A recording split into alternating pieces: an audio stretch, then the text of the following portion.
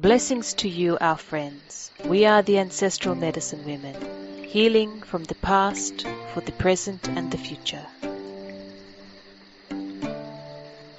So, we will talk about a men's issue, and this men's issue is too much sex. It might sound funny, but it's actually very interesting because the difference between a man and a woman sexually, traditionally, or over time, we shall say, there are a few anomalies with the women and with the men, where some women like a lot of sex, some men don't like a lot of sex. So there are these anomalies, but not normally, but as traditional over the ages, it has been known that men like to wench, shall we say, and women can enjoy sex very much. But it is not a compulsion for them to have it regularly, all the time. So then you look at the physiology. It makes a lot of sense why. For a woman, she is born with all of the eggs intact in her body. They are complete, if you like, when she's in utero. So when she's born, that's it. There's no production line of egg making. They're there.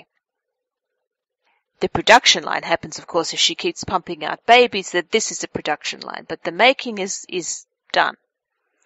For men, they make the sperm, if you like, as and when required. So for them, they are like a factory. They're like a machine in this way. And when you look at it like that, you can see the difference between men and women. If a man is like a factory, every day producing chocolates for the market, whatever the market is, they're going to keep producing the chocolates. The conveyor belts will keep going, and the chocolates will keep coming. Just like a man. If the market is there, they will produce for that market. That's what they do. The body is designed in this way. Now, if you look at a factory, and we will stay with the chocolates, because chocolates are an aphrodisiac, we will stay with the chocolate. Not the chocolate that you get now, this mass-produced, but the pure stuff is like an aphrodisiac. So we will stay with the chocolates, the factory. Now, if the chocolate factory ran 24 hours a day, 7 days a week, 365 days a year, 100 years of a century. Well, let us not say that. Let us say a score of years, 2 decades, non-stop. Kept going. Well, actually, it wouldn't even make it that far because, why? Because the machinery needs to be oiled, it needs to be maintained, parts need to be changed, the staff are sick that produce, so there are many things that are required to make those chocolates come off the conveyor belt and into the market. So, when you look at it like that, now we see the interesting part for men. Because yes, for a man, there is this conveyor belt, this factory working as and when it is required for the sperm to be made. But the problem is that if it is non-stop or incredibly regular, and then the male does not look after themselves physically with good food, plenty of rest, not a lot of stress from their jobs or from just life, exercise, all of these things, if they are not, and even nourishment of the mind with things that are not their work, books and music, etc. If they are not doing this, then they are just like this chocolate factory that never stops. They're not replenishing, they're not maintaining, they're not resting. They're just continuing. So what does this do to the male body? Yes, when you're in your mid to late teens and into the 30s, it is like a big party. And if you can do it, you will do it. And the more you can do it, the better it is. And yes, sometimes these many men and boys, they exercise and they experience, they maintain their bodies. But they do not do it on the level that we are talking about, that actually is required to maintain that level of production and going to market. They do not. They might go to the gym. They might play sport. They might eat well. They might take vitamins, all of these types of things. But they will maybe have a stressful job, or they will maybe drink a lot, or they may not exercise.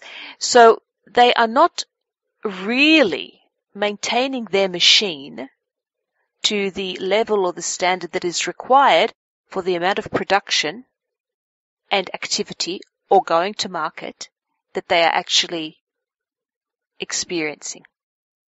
Now, when you're in that time, that is the last thing from the man's mind. The last thing. Because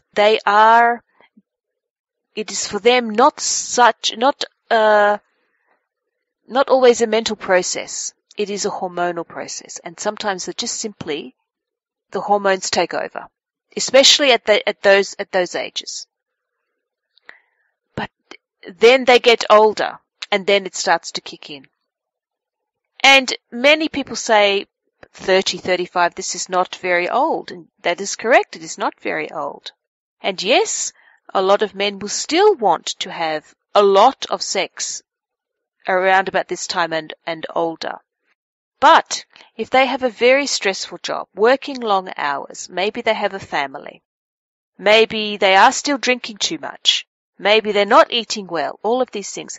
If they are very, very honest, and everybody knows that all of the surveys that are done, there is no honesty in those.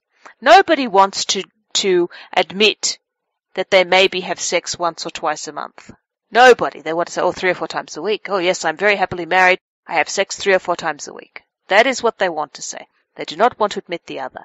But in reality, as they get older, men, they lose some of that. They lose the capability. The machine will break down a lot because it has been running for so long. Or it will run slow. Maybe there's not the market anymore. That's a possibility as well. So all of these things are going on. Now, yes, that affects you physically, but where does it really affect you? It really affects you emotionally. That's where it really affects the man, emotionally. Because they might feel that they're not being manly enough. Right? They're not being a man because they can't have as much sex as they want. Maybe they're not as attractive as they were, or they feel they're not because they're not, the market is different now. All of these things. So it affects them emotionally. And then what happens? It affects them mentally. And then they might start finding excuses. That's when Viagra became something that was marketable. Because, yes, there were older men who wanted to have new relationships and what have you. But the thought that they hadn't maybe had a very stagnant sex life up until this point, for all of these different reasons, then they want to get back into the market again. But mentally, they think they can't do it anymore. So they've had this physical wonderland for maybe 20 or 30 years. Then it starts to peter out because they've really worked their body too much. They've overworked their body in this production and then going to market. So then that starts to affect them emotionally because their manhood is called into question. Their very self is called into question. Then that starts to affect the mind, that actually maybe they can't do it anymore.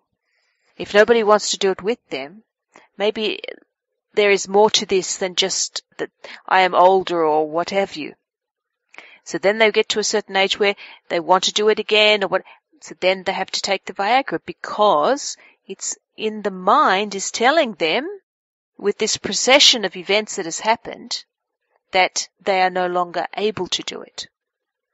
The other thing which many men do not really consider, especially when they are young, because the testosterone is very strong in the body, so it gives them a lot of energy. But having a lot of sex, and we are not talking about 2 or 3 times a week. That is not a lot of sex. That is, for a male, average, normal, if you like. But if you are having sex every day, 2 or 3 times a day, you're going to exhaust your body very quickly. Very quickly. It won't be just that you may or may not be able to have sex, or you may not want to have sex, or everything that we have said. You will be physically, mentally, and emotionally exhausted. So you will find working difficult. You will find being in social situations difficult. You will find eating, exercising, all of these things difficult. And as we said before, it may not happen in the first 10 years. It may not happen in the first 20 years. But it will happen. And then you will not know what has hit you. Now, we are not advocating that you do not have sex. On the contrary, it is a normal human condition. It is something that brings an enormous amount of joy. But what we are saying is, just like many of the New Age people say, your body is a temple. And for the male, it is a production line. Respect that production line. Maintain it. Nourish it. Oil it. Feed it. But don't just expect that it is going to run and run and run without any work. Look to yourself. Think about yourself. Many men do not do this. They see their function as it just happens. They get erections, it just happens. So they see this as part of their manhood, it's part of their function. But really look at yourself. You're worth looking at. You're worth taking time over yourself to decide for yourself how you want to live your life. Your hormones, they have a mind of their own. They have a mind of their own. But you are in control of the whole. You are in control. And yes, you might want to have sex 2 or 3 times a night, several times a week.